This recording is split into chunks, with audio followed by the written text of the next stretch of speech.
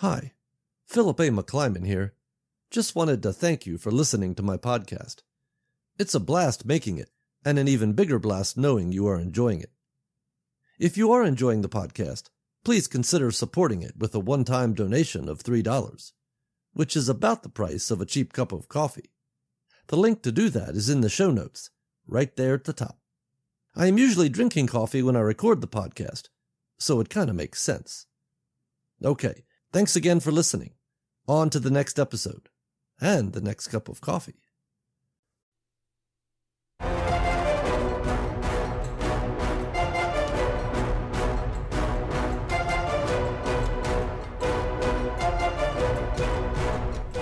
Human. Extinction level. Loss.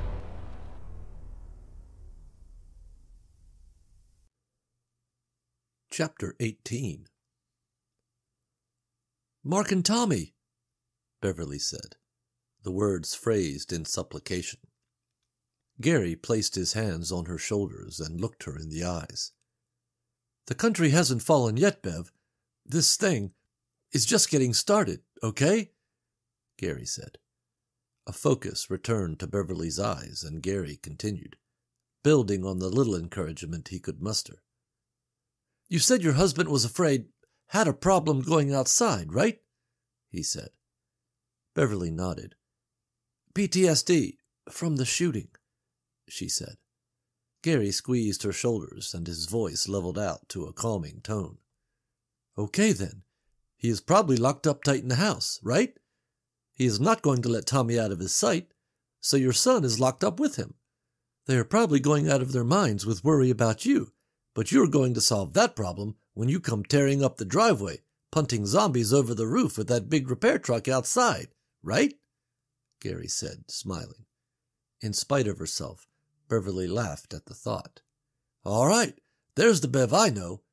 We do a couple of little things, then it's off you go. In the words of the mighty Bruce Campbell, easy peasy," Gary said. Beverly nodded. "Okay, what's first?" she said.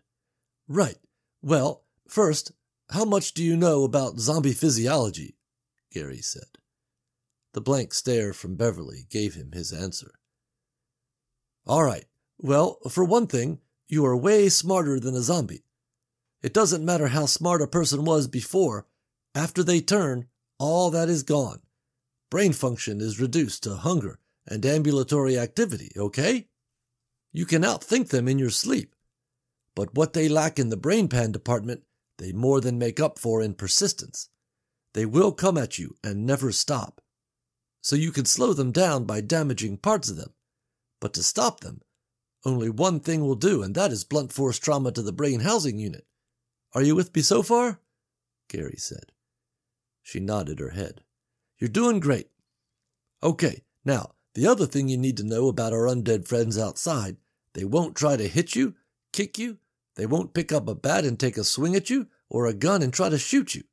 They have one form of attack and one only. They will try to eat you. Also, they will not try to block or defend against any attack you make on them. Their chief advantages are overwhelming numbers and a can-do attitude, okay?" Gary said. He turned and began to scan the room, seeing some things that looked promising. Beverly rubbed her hands, staring at them. "Hey, Gary, where did these things come from? How did all this get started, do you think?" she said. Gary busied himself with gathering supplies from around the room. "Probably in some government location, most likely with military involvement," he said, nonchalantly. Beverly nodded, accepting his answer without argument or rebuttal. She looked up as Gary approached, with an armload of items. "Okay, here's what I figure. We take the foam out of the sofa cushions, and with the duct tape, we wrap them around our arms and legs, for protection. And then—" Beverly grabbed Gary's shoulders. "Gary, I have to get going, so if we could just do whatever it is we have to do, that would be great." Gary looked at her. "Yeah, right, okay," he said, dropping the items, exchanging them for the crowbar. He snapped his fingers. "Oh, we will be needing this, though," he said, retrieving a pair of bolt cutters from his discarded pile. "Here," he said, handing the crowbar to Beverly. "What's with the bolt cutters?" Beverly said. "When we get to the interconnections, there'll be a row of junction boxes. They're going to have padlocks on them, but I don't know where the keys are, so I got this instead," Gary said, holding up the cutters. Beverly looked at the crowbar. "What's the crowbar for, then?" she asked. Gary swallowed hard. "In case," he said. Beverly looked at the crowbar in her hands, then thrust it at Gary and grabbed the bolt cutters. "No offense, Gary, but maybe you ought to let me cut the locks. You know." Gary chagrined, and Beverly attempted a quick salvage of his feelings. "I mean, you took care of Johnson, right? So you already have the bodyguard experience." Gary smiled and nodded. "Right, okay. Once you cut the locks off, I will flip the breakers. We do this all down the line. You cut, I flip, and then we get out and on to the next interconnection. We do this 3 times, then we're done. Easy peasy," Gary said. Beverly nodded, and the two headed for the door. Halfway there, Beverly stopped. "Hey, Gary, how do you know all this stuff? About the grid and the zombies?" Gary shrugged. "I'm a nerd. I read stuff." Gary turned, and with Beverly in tow, they rushed out of the control room. Chapter 19. Beverly pulled the door open, and they both ran out. Gary yelled and started swinging the crowbar like he was hacking through a wall. Beverly immediately darted for the truck's driver's side door. She stopped and went back to Gary, who quickly began to realize his attacks were unnecessary. "You okay there, killer?" she said. Gary smirked. "Just got a little excited," he said, shrugging his shoulders. "No worries," Beverly said, then went back to the driver's side. Gary slumped and made his way down the length of the truck to the passenger side. He reached up for the door and was just about to open it when from around the front of the truck a shuffler in a security guard's uniform appeared. Gary screamed and swung the crowbar at Carl's head. The curved end hooked around Zombie Carl's wrinkled gray neck, digging into its flesh and holding fast. Gary tried to get the crowbar loose to no avail. What was once Carl reached out for Gary, his fingers only able to brush at Gary's face. Gary kept his arms out in front of him, preventing the zombie from advancing to within lethal range. The two were locked in a stalemate, and in their struggle they wandered away from the truck. Gary could not get the crowbar loose to finish the shuffler off, and dared not let go of it for fear of getting chomped. He did the only thing he could do. He screamed, "Beverly! Help! Bev!" Gary kept his eyes locked on the eyes of the zombie when he felt the crowbar jerk free from his hands. Instead of the ruined face of Carl, Gary stared into the tense face of Beverly, who stood holding the gore-covered bolt cutters poised above her head, ready for another blow. At their feet, Carl lay unmoving. Beverly reached down and pulled the crowbar loose from Carl's shredded neck. It came free with a wet, ripping sound. She handed the crowbar back to Gary.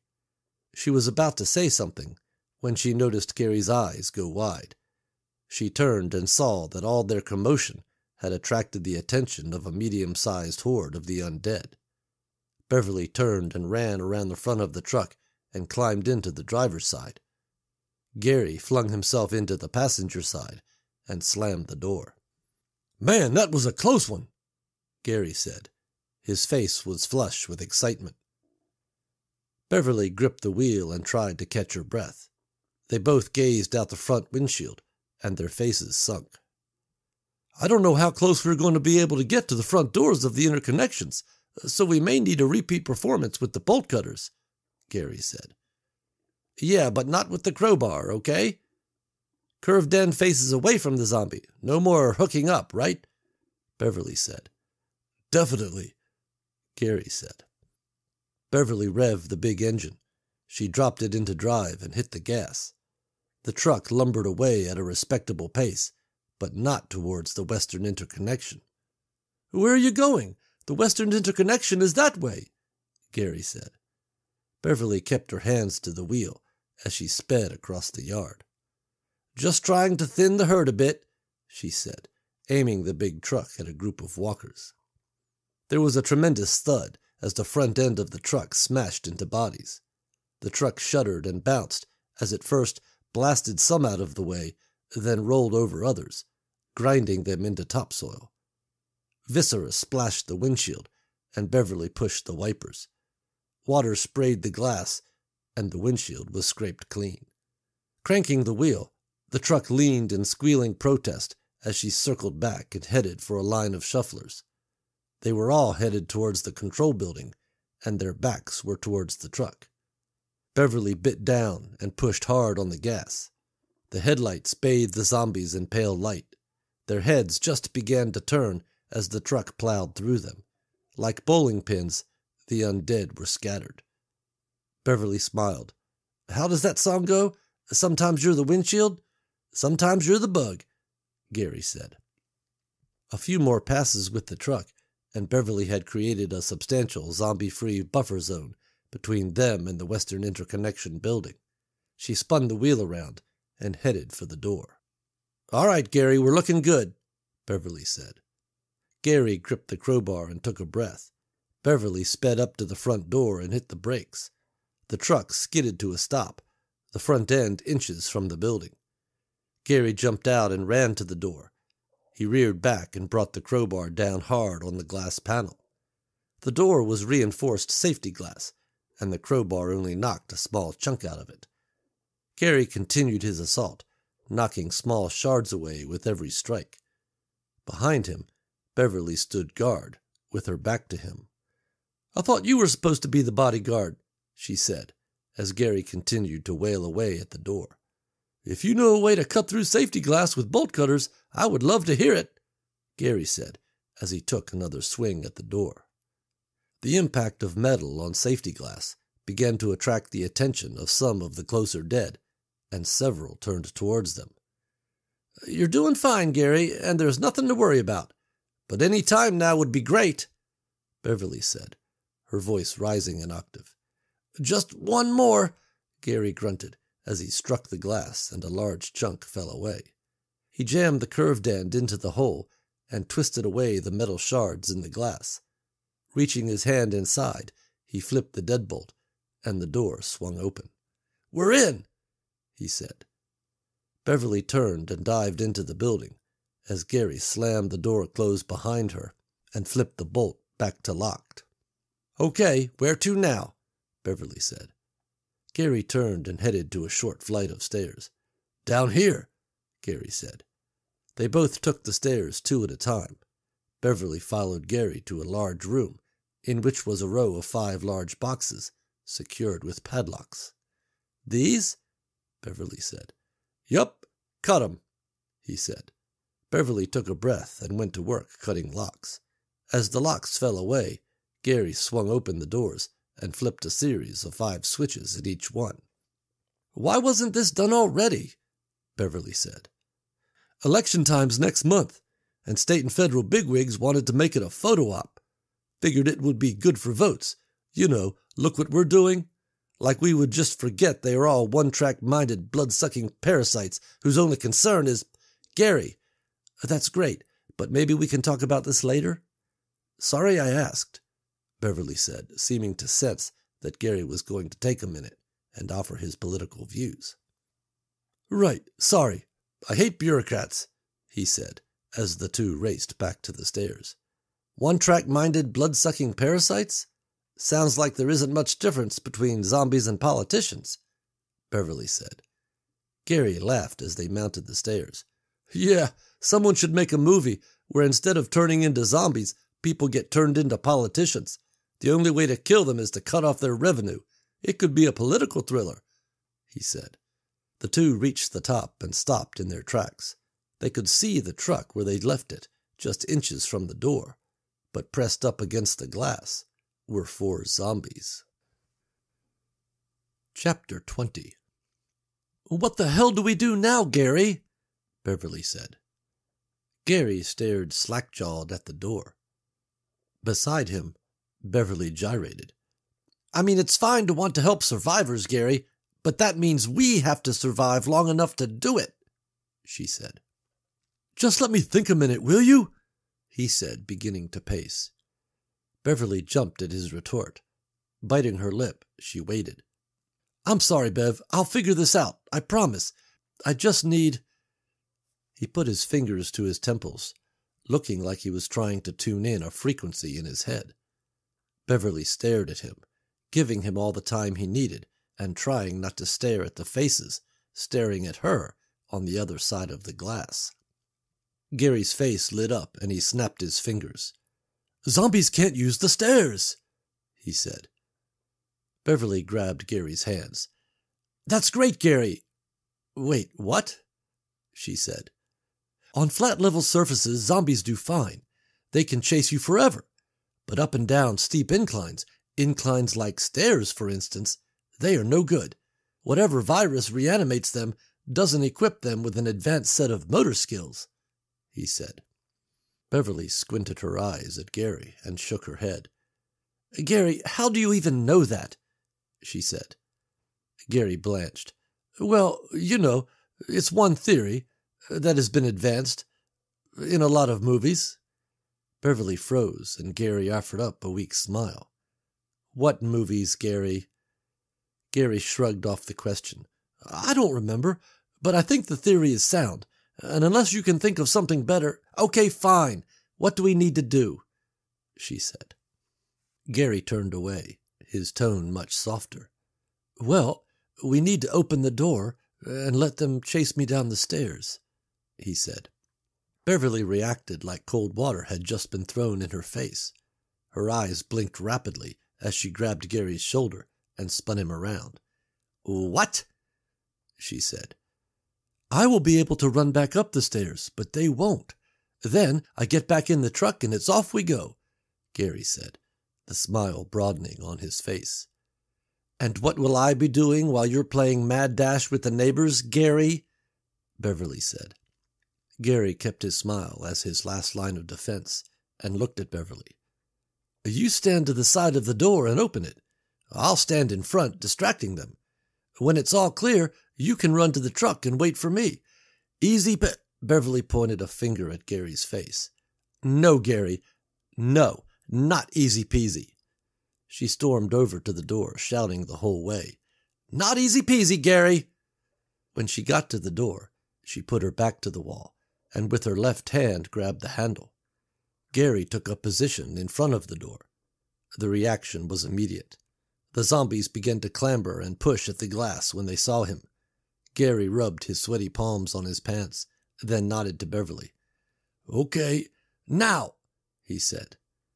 Beverly reached over and flipped the deadbolt, then pulled the door open, holding it tight against her, sheltered in the triangle of space between the door and the wall. Through the broken glass, she watched as Gary disappeared down the stairs. She counted 10 zombies, not 4, as they plowed through the door and after Gary. When the last one disappeared below, she shoved the door away and sprang for the exit.